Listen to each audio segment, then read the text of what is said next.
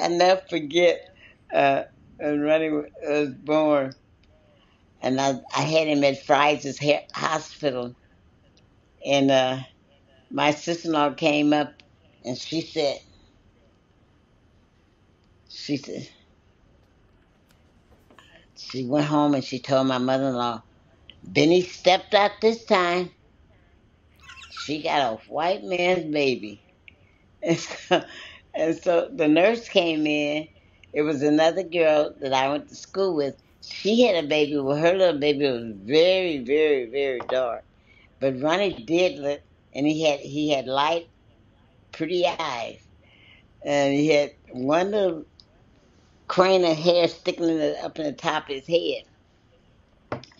And so the nurse brought him in, and so she said, "Oh, I'm sorry, this isn't your baby."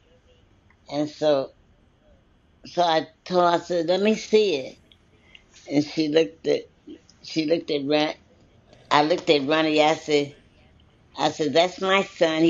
I said, "He's light, but he looks just like my husband."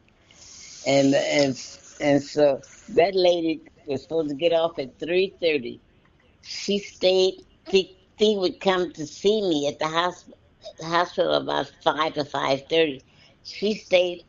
She stayed off. She stayed on the job until she saw my husband, and she couldn't believe it.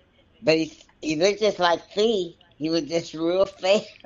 So Mr. What was it? What was Mr.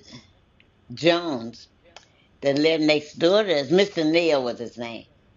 And so I was sitting running out in the yard in his playpen because I got so tired of everybody saying he was white. Well, they didn't tell me that he was real light until he got 10 years old. But anyway, Mr. Neal used to come out and he would always take pictures of Ronnie. He said, "My gosh, when is this boy gonna get brown?"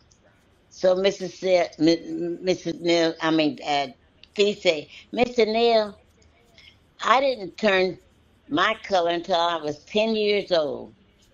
He said, "I was real fair too." and, Miss, and Mr. Neal said, "What? You mean he gonna stay that light?" And Ronnie did stay light for a long time. But I used to sit Ronnie out in that front yard in his walker, not walker, in his little playpen. And and she said, "Why you setting that boy out there like that?" Because I want him to get brown. I'm tired of people asking me if he's white. He's white or not. And then, Lord, here comes Keith. Keith looked like a Mexican.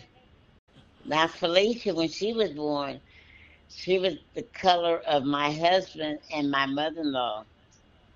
And and then Greg, Greg had a nice color. He wasn't dark or light. And but Ronnie was white. And Keith was he's a third when he looked like a Mexican. And then